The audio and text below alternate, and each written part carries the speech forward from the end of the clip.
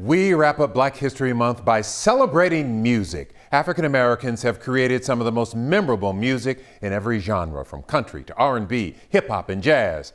Tonight, the growing influence of African Americans on opera stages around the world.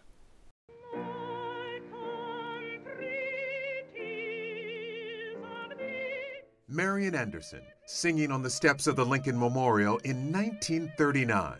She later became the first black soloist at the Metropolitan Opera in New York.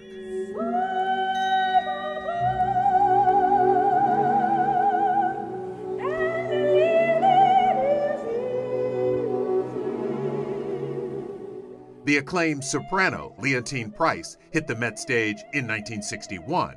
George Shirley became the first black tenor to sing leading roles at the Metropolitan Opera. Just a few of the names who blazed a trail for a growing number of African-American opera singers today.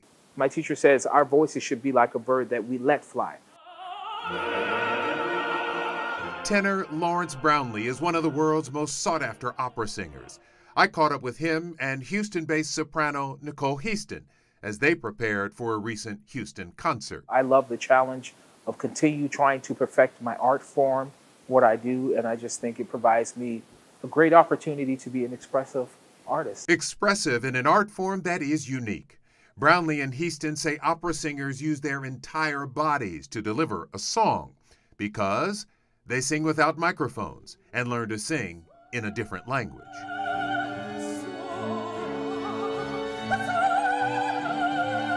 And when you're there and you're just bearing your soul and singing and praying that everything comes out to a point where they're appreciating what you're doing, and you feel that energy come back, even if it's silent, you feel that energy.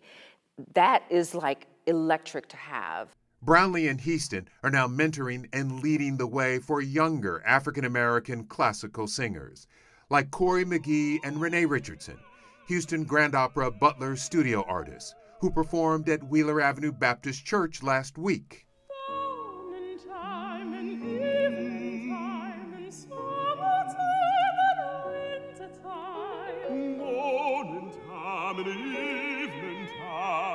And at the very same concert, George Shirley, who we mentioned earlier.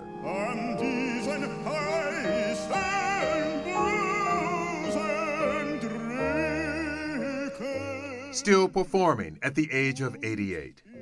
Generations past and present, African-American opera singers reaching higher, lifting their voices, and singing.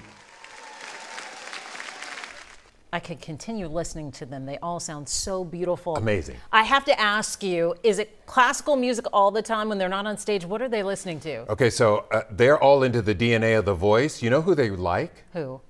Lizzo. Lizzo. Yes. They both pointed out the quality of her voice. She does have one heck of a voice. Kind of surprising, but it's good to hear. It is. Hey, I bluntly asked Nicole and Lawrence about lingering perceptions of opera. You know, it's boring for the older crowd.